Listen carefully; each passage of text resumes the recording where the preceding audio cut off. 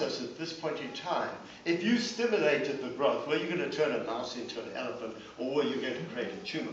And the question then is, well, what we wanted to know whether or not there was a restriction to this whole process. And here, I apologize for the cartoon, but I really like the cartoon.